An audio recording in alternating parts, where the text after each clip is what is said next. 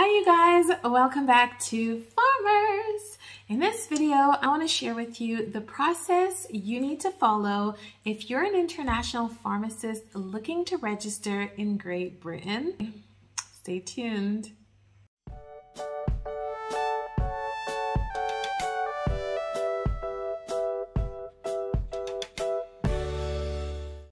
Hi guys, I'm Patricia, your trusted pharmapreneur. And in this video, I continue the series of emigration. If you haven't watched my previous videos, there is one on Ireland, there's another one on Australia and New Zealand, and there's another video on Canada. So if you're interested in any of these other countries, follow the link in the description bar below. So first things first is, who is the regulator of pharmacists, pharmacy technicians, and pharmacies, the premises in the UK? That is the GPhc. That's the General Pharmaceutical Council. And they're in charge of regulating all professionals and all pharmacy premises, okay? So they're the ones you're gonna want to look at. So there are basically 5 ways that you as an international pharmacy staff or employee can register with the General Pharmaceutical Council. And there's about 3 for pharmacists and about 2 for techs and support staff, okay? So for pharmacists, the first one is through an MPharm, which will then lead you to the foundation or pre-reg training.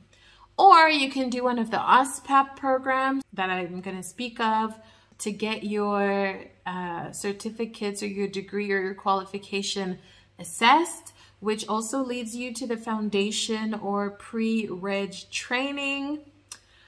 And then the third is to do a prescriber course that will let you register for annotations, I believe.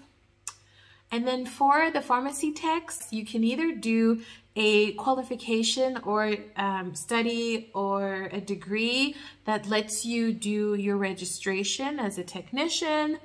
And the last method is through some sort of, there are certain courses and, you know, diplomas and things that you can do as an add-on to allow pharmacy support staff to be able to dispense medicines in different facilities. So, but the scope is limited, right? So yeah, these are the 5 methods that you can register at the GPhc of Great Britain. Now, if you're a pharmacist qualified outside the UK, perhaps in the European Economic Area or region, you may still qualify for a different route, an easier route to apply to. But for the rest of the world, basically, we all have to follow the Overseas Pharmacist Professional Assessment Program. I believe is the OSPAP's abbreviation. So you need to look for accredited providers of OSPAPs. That's your step number 1. So these guys are like universities. I think there's Aston University, there's Brighton University, and a couple of others. So do your research. And then once you find a suitable provider of the OSPAP, you then need to start the application process. They are going to require you to send through your previous pharmacy documents. So they're going to do a degree or a qualification assessment. If it equates to the normal UK pharmacy program, then you're through to the next round. But if it doesn't, then they're gonna need like the actual syllabus with like each and every detailed module of the curriculum to really assess the equivalence of the 2. They're gonna need for you to prove that you have done English, that you speak English. That's through an IELTS test. The International English Language Testing System, I believe. And or if you can prove that you've studied or have practiced 2 years at least in an majority English speaking country. So that would be New Zealand, Australia, the US, possibly Canada, and none of the African countries. Okay, so for us in Africa, we have to go the longer route. No matter how fluent you think you are, they won't buy that story. Okay, you're gonna have to do an IELTS test. I don't believe they take the TOEFL anymore. I might be wrong. Don't quote me on this and double check with them. But yeah, so you're gonna need your English proficiency exam. You're gonna need your degree qualification and as much proof of competence as possible. Much like with the Ireland video.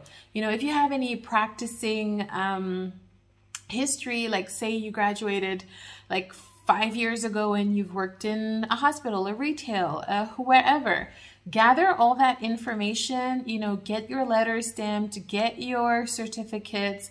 If you were registered in any of the boards, get all of that evidence because that will be supporting your application process. And then you have to pay, I think it's like almost £700 for them to process the whole thing. And then hopefully you're successful and you can move on to the next step, which is your foundational program for the pre-reg exam. So then you're going to have to do about 52 weeks of training in a facility, which you can apply through the, what's it called?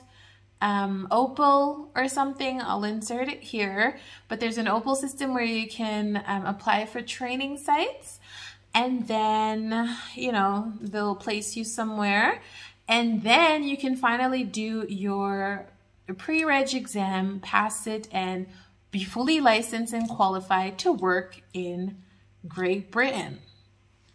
Now, I know that was a mouthful, but go on to their website, you guys. It is super user-friendly. You will find all the information you need, and good luck for your applications. I believe they're restarting the processing of these applications from the 1st of September. They had stopped for a while, but they're opening up again on the 1st of September.